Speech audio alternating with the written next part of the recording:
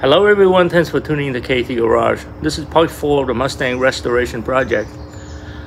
I'm really determined to get this painting job done this weekend. The past couple of weekends, I thought I can get the whole thing done, but I ended up spending a lot more time than what I thought I would. But it's okay, it's a project like this, you're gonna need to take your time and get it done right. So today's plan is to block sand the entire car down. It had a base coat on it already. Block sanding it, scuff it down real good, get the surface to look perfect, and then we're gonna throw the clear coat on it, the base already on. So hopefully I can get the entire job done today. After the clear coat is done, we'll see how good it looks, and then we can think about whether to polish it or just leave it the way it is. We'll let you know how it turns out. So first thing first, I'm gonna scuff the whole car down with this scuffing pad. And it's really a good idea to run through the entire surface with this. This is going to remove anything like little piece of dust and things like that that lands on top of your surface. You scuff this down, all of that is gone. But the bigger stuff, things that you really need to be removed, I have different grade of sandpaper. So this is 600 grit right here. This is 320. This is what I use for the primer. I'm going to use a 600 to start with. To get rid of all the high surfaces, and then I have 1,000 here that I can use for finishing up. So by the time I'm done with all these steps, the base coat should be completely smooth. There's no high and no lows area. I'm going to look all over the car, and then at that point I can go ahead and shoot the clear coat. I'm getting ready to spray the clear coat on, but before that I want to go over a couple of things with you guys. Let's talk about the paint gun. So for epoxy primer, for high build primer, and even for the base coat, you can use a normal spray gun, something that can spray. You know, it doesn't have to be perfect, because you're going to be, you know, sanding all those things down anyway. So as long as it can spray, it's fine. But the clear coat is very important. You got to use the correct gun, and you're going to use a gun that you're only going to use for the clear coat, and then just clean it up and put it away for the next job. So I have another one that I use for that, but I want to try a new gun that has really good review. This is the Black Widow HTE. So we want to get one of these. Make sure you get the HTE version. There's tons of reviews online. You can take a look. Everybody loves this gun. It's $179 from Harbor Freight, and this is the equivalent of $400 or $500 gun that you can get from other manufacturers. They atomize really well. Great reviews. So I'm going to use this, and I'll let you guys know. Oh, you can see the quality of the paint, and you can tell me whether this is a good gun or not. This is brand new. Now this gun is used with a disposable system that you can get.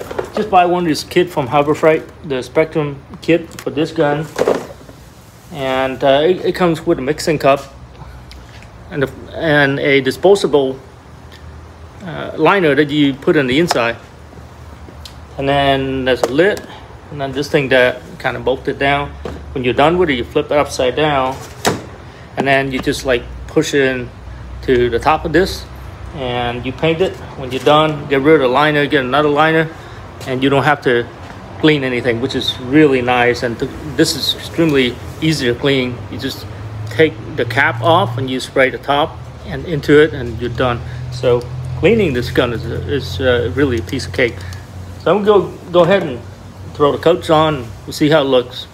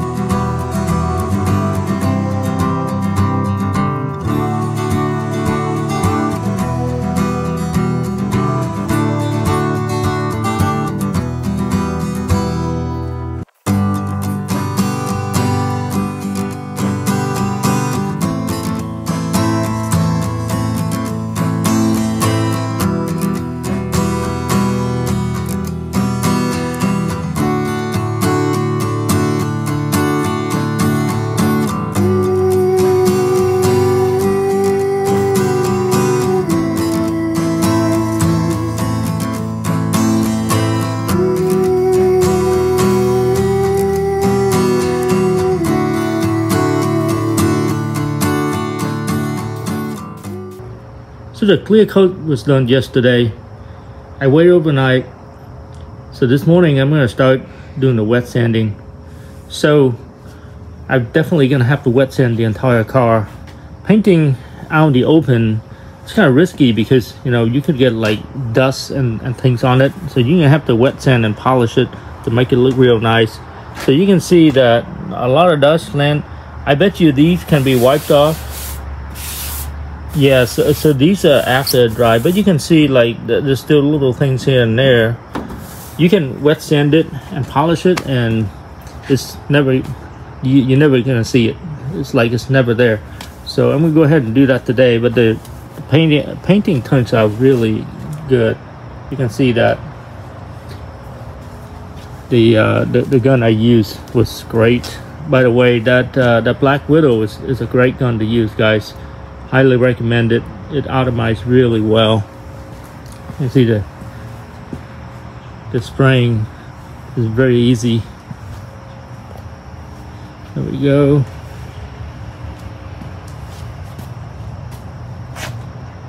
Yeah, the thing with the black color is that everything's gonna show. So I'm gonna have to be real careful with wet sanding it down to a good surface and then polishing it. So I'm gonna go ahead and start wet sanding. Okay, so I'm gonna start out with 1000 grit size, and then I'm gonna start going up to 1500, 2000, maybe 2500. So we'll start out with this. This will take care of all the big stuff, and just make sure you don't scuff too much or don't sand too much, because you're gonna sand down to the base, and then you're in trouble, right? You got to shoot it all over again. So let's get it started.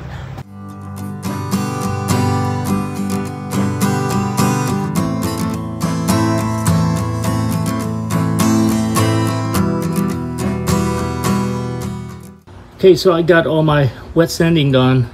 Started out with 1000 grit, and I went up to 1500, 2000, and then the final one is 2500. So I figured that should be good. It took me all day to sand down, but you know, that's a step that you really don't want to screw it up. So you can see that it's kind of dull, but everything gets sanded down. Most of the high points are gone. There's a little bit of low points. That's okay. We can polish it all up. Looks like.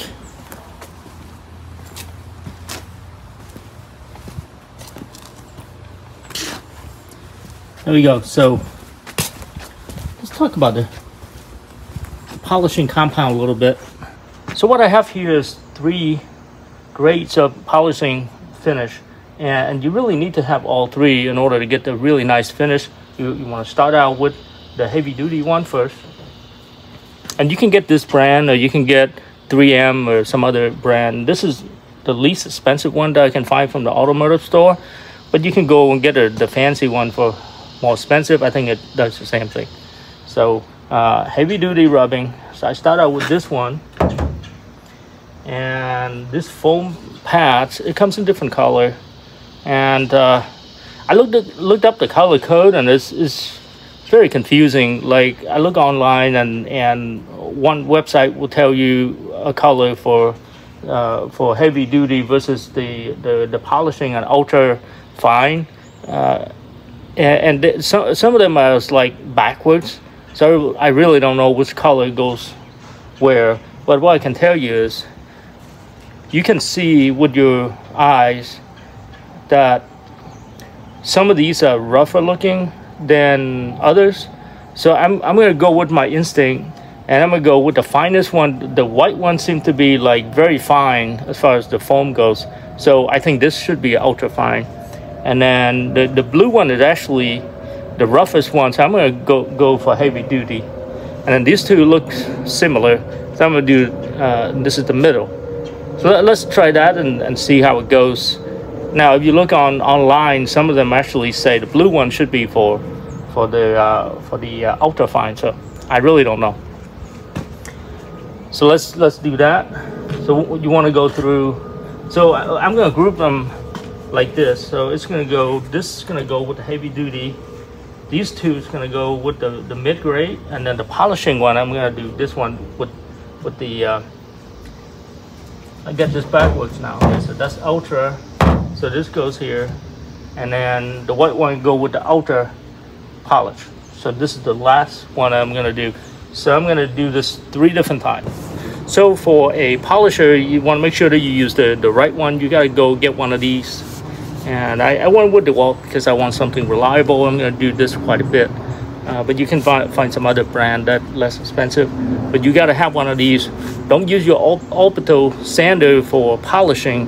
That says removing too much material, and it's gonna cut too much, and you're gonna end up with some spot that completely remove the clear coat.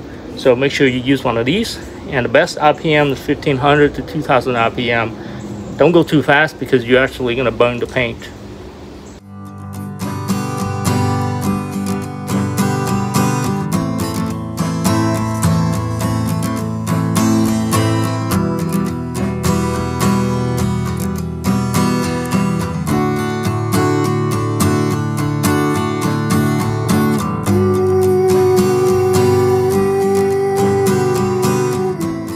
Well, this is the initial polish compound. You already can see the night and day difference from that and the non-polished section.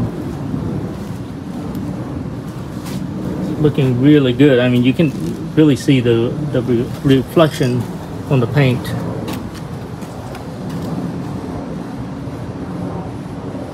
Takes me a good hour to get to this stage, so pretty hot out there with the sun, so I'm gonna drive the car in the garage.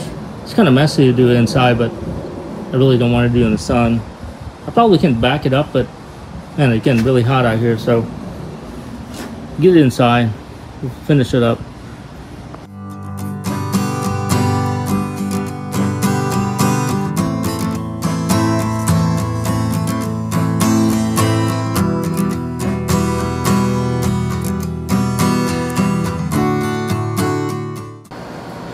Well, it's late on Sunday, so I'm just going to give you guys an update of where I'm at and then what needs to be finished by next weekend. So as you can see, the finish looks great. I have 2 out of 3 coats of polish on the car already. So, and I cleaned it all up to make sure that the polish is off from the car. There we are. And then let me see, so this side also got 2 out of 3 coats, looking really good. Now back here I already started with the toe coat, which is the fine finish. You can see it looks just awesome. It's like a mirror. This got the toe coat right here. You can see it's like a mirror finish. I can see just a little bit of orange peel, not too much, and just like little places here and there. Like I said, this is a driver quality, so this is beyond driver quality. So from this door back is all finished. So I don't have to wait until next weekend to get it all done. It's past 8 o'clock Sunday, and I'm pretty beat. I'm just going to leave everything the way it is. Guys, polishing these paint, there's a lot of dust coming up, so make sure you cover your stuff.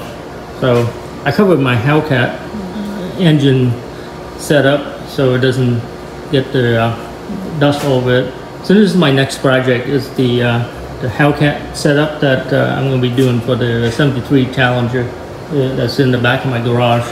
But I really want to get this Fox body done.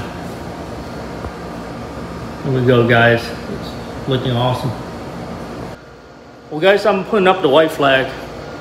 I officially give up. It's almost 9 o'clock on Sunday afternoon. It's time to get some rest. We'll finish it up next week, but I'm really happy with the result. Paint looks really awesome. Can't wait to see it on the toe coat all over the car. Then after that, I'm just start reassembling everything, and this project is just about done.